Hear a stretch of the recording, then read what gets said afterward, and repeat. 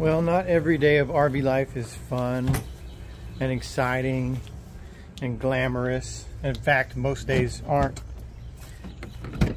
Like today. And we don't film everything. Contrary to some belief, we don't film everything that we do every day. And I think today is not going to be very exciting, but Leslie thinks it might be. It could be. We are in Beaufort, South Carolina. Yeah. Well, no, we're not in Beaufort. We're in Yemisi. Yeah. There's nothing in Yemisi. The closest thing is Beaufort. Yeah, the closest town is Beaufort, and that's just like with a Walmart and stuff. And there's nothing to do there either. Well, there's little things, nothing spectacular. So we will let you be the judge. I don't think it's going to be very exciting. Leslie thinks it might be, so we're going to film it. And if it is really, really great, then leave a comment and let Leslie know how great it was. And then if it really, really sucks and it's boring, leave a comment and let us know so that I can say, I told you so. Ready? Yeah, you just pumped me up. I'm so excited right now. No, we still have fun. We still have fun. Even I know I'm going to enjoy it. Yeah. It might not be something that you're into, but I know I'm already going to like it. All right. I know this. Well, we'll leave you in suspense. And we'll show you what we're talking about You'll like it when we get there.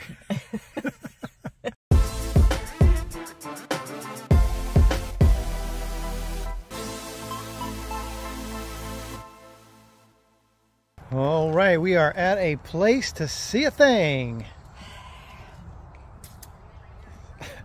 Where are we at? What are we doing here? We are at the Old Sheldon Church ruins. It was a parish that was burned during the American Revolution and then rebuilt.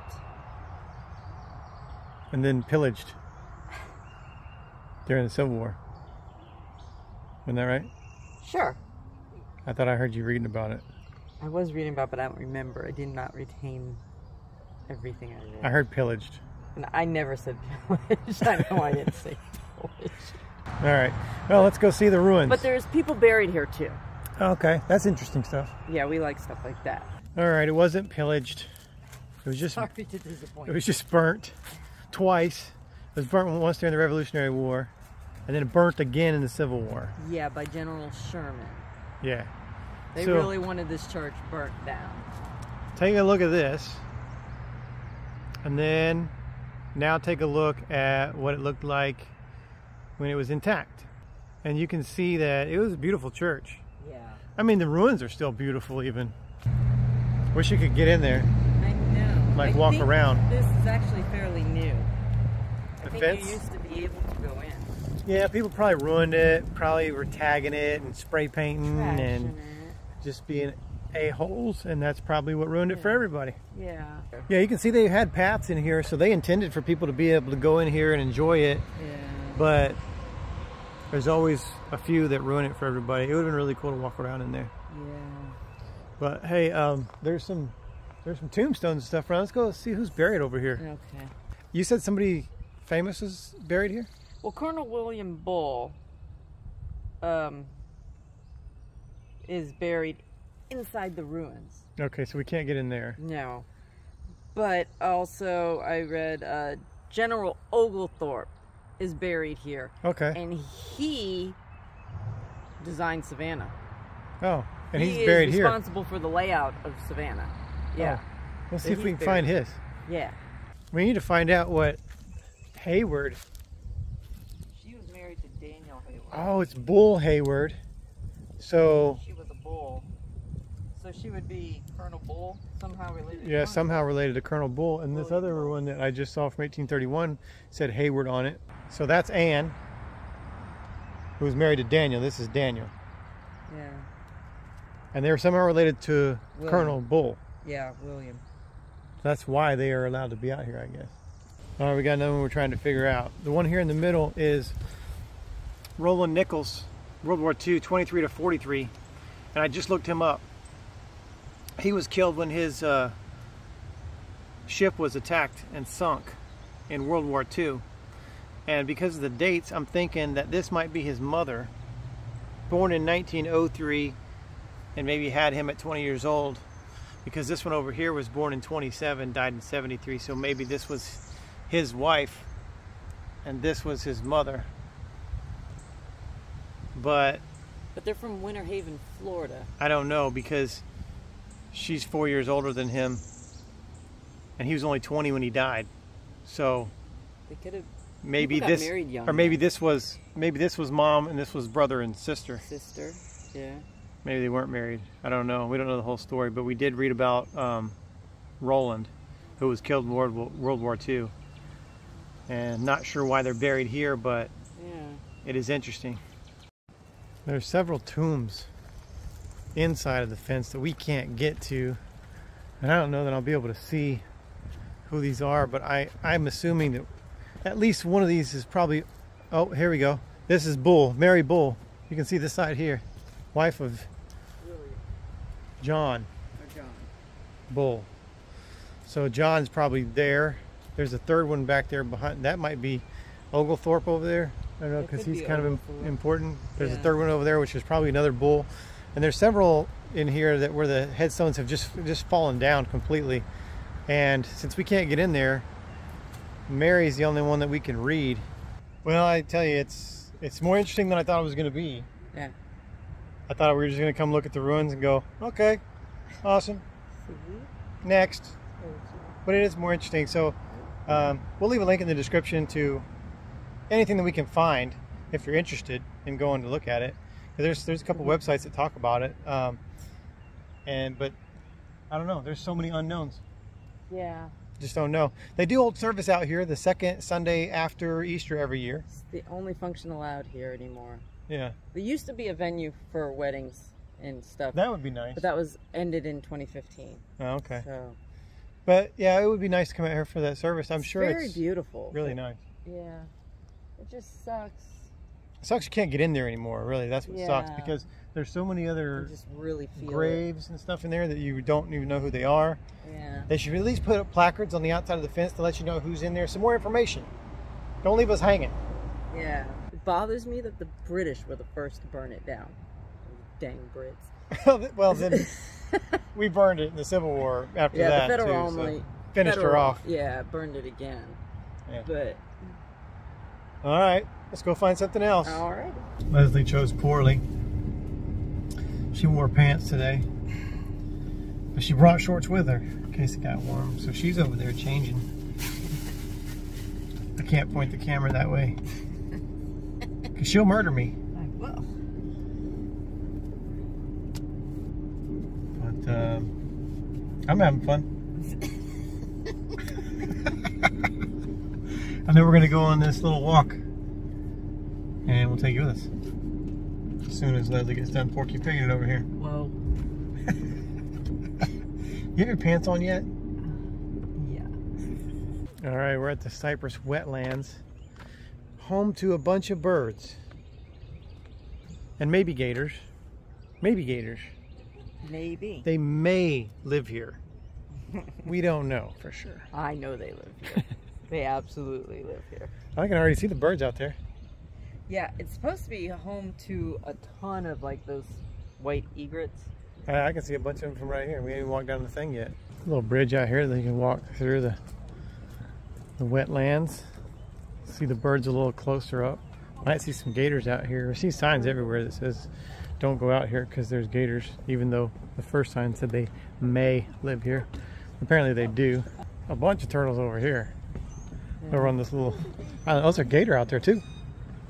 See the gators? There's like several gators out there. Wow. See 3 gators. 3 small gators and a bunch of turtles. Leslie would take home one of those little gators. I would so put him in the car. Yeah, one. He's got his nose like in the water. Like he's got to be holding his breath, even though most of his body's out of water. He's got to be holding his breath because he's got his face under the water. He's the perfect size to just take home. Yeah, they are cute. I know that sounds weird for alligators, but to us, alligators are cute. We see Scout when we see alligators. I mean, a little electrical tape around the mouth makes them even cuter. Yeah, just make sure they don't bite your hand off. Yeah. Yeah, it's a good idea. Makes them more snuggly. Yeah. This little island here is just covered with those white birds. What are they called? Egrets? Egrets. The this egrets? is what you can find here. Oh, there's a lot. Yeah. A bunch of different kinds of birds you can find here. Ooh, blue heron. Yeah, some pretty birds. Most of them are hanging out right in here. I want to see one of these. You want to see one of what? Carolina chickadee. A Carolina chickadee? I want to find one. All right. There's nests in there too. You can see where they're sitting on nests back there. Storks. I bet there's so much bird shit in there. I just saw some wood storks. I don't know that I've ever seen a stork before. Yeah, in the wild. Yeah. They're right up there in the nest. Yeah, there's some more up here. And then I noticed on the bank over there, there's a bunch of turtles, and then there's some bigger alligators. The little guys were back there behind us in the shallower water, but over here on this little peninsula that comes out, there's some decent sized gators out there. All right, Leslie figured out a way to figure out how big alligators are. I mean, it's still a rough estimate to figure it out, but they say to measure between their eyes and their nostrils. So for an example, if it was 4 inches between a gator's eyes and nostrils, he would be about 4 feet long. Okay. So you're guessing the distance, because you're not going to literally go measure. Yeah, I was going to say, go grab your tape measure and measure between the eyes and nostrils, see how that goes. Yeah. I don't think it's going to go too well. It's a guess, but... Yeah. And they have 2 sets of eyelids. I knew that. I did know that. They got that clear one that lens, goes over first to protect from getting poked by sticks and stuff like that when they're underwater. I didn't know that a male gator is called a bull and a female gator is a cow. I did not know that. I know they'll probably eat a bull or a cow.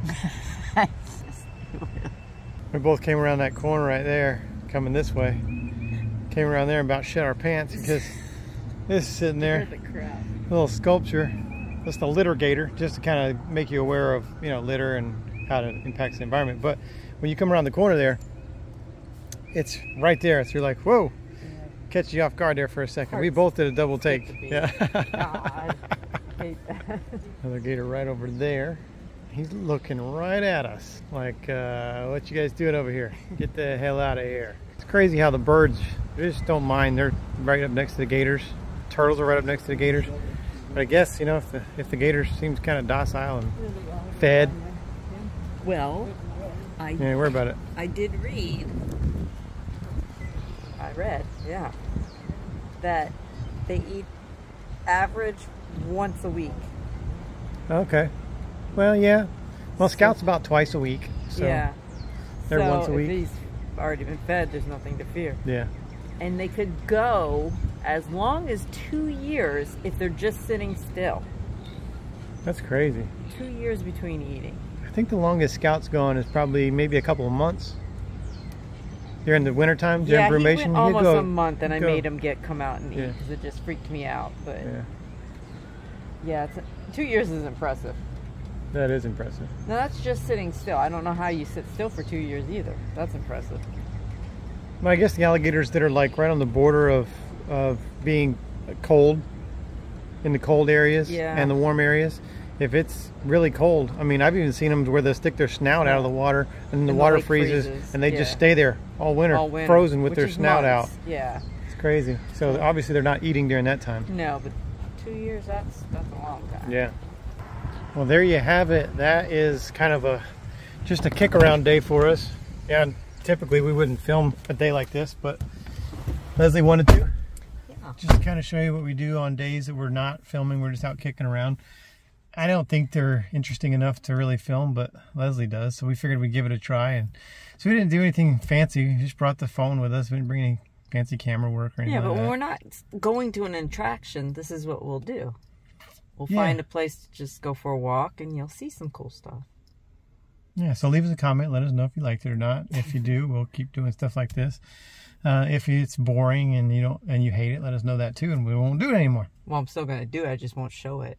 Well, we're still going to do this stuff. We just want to know whether you think it's worth us filming and showing to you or not. But anyway, I could spend all day out there. Yeah, we could have. Yeah, we were out here for, I don't know, a while. Yeah.